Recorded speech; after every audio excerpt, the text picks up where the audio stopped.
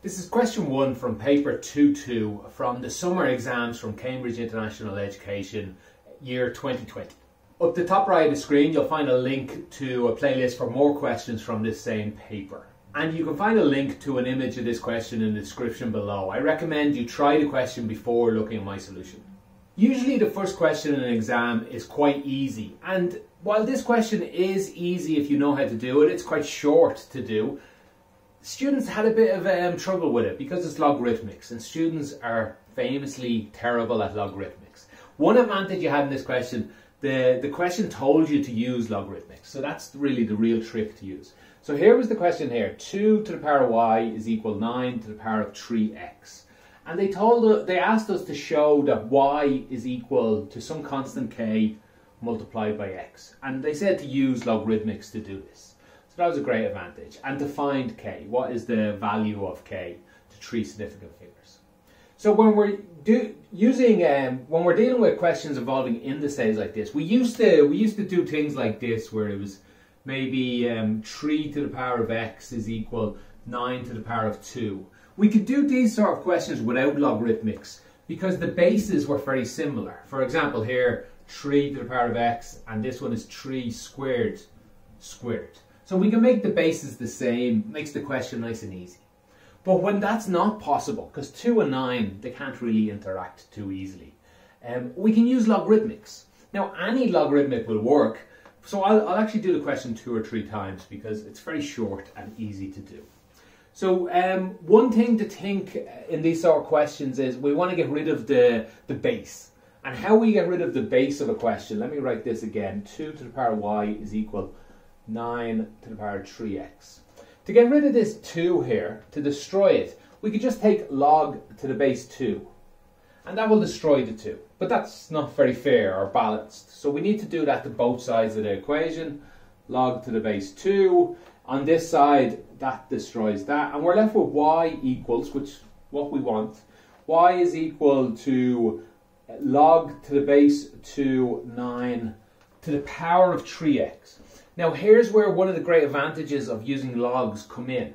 One of the rules about logs is anything inside the log, so in this case this is inside the log, that has a power, that power can just be moved to the front like this.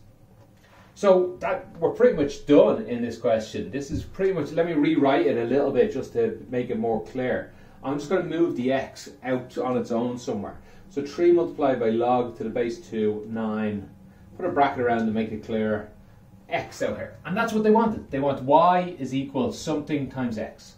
Y is equal to something times x. This something can just be put into a calculator and we'll find out what it is. That's our answer then. That would be k. Let me have a look here. It's 9.51. That's when we rounded off to 3 significant figures. 9.51 times x. That's our answer. That's k is equal to this. Now I said I'd do the question a couple of different ways because that'd be one way to do it. It's not actually the way I did it. You could have used log to the base 9. So let's take log to the base 9 of both sides. We get log to the base 9 of 2 to the power of y is equal 3x. Remember, log to the base 9 just destroys that 9. The y comes out front. Y is, so we get, let me write a bit slower. Log y log 9, 2 is equal to 3x.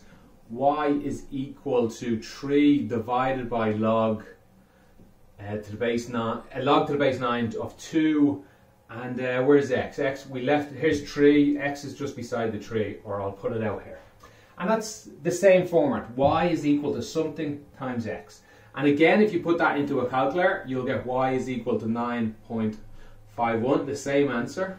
Looks different, but it is the same answer.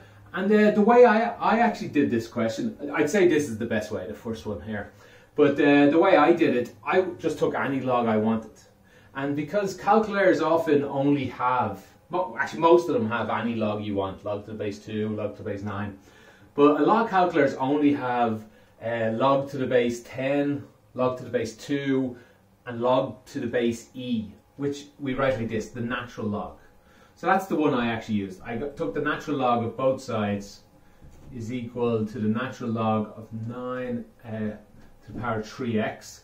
And I just used the trick that this powers both came out front. So y times natural log of 2 is equal 3x times natural log of 9. I rearranged it, so I got y is equal to 3 times natural log of 9, 3 natural log of 9, divided by this, natural log of 2, and the x I'll write over here.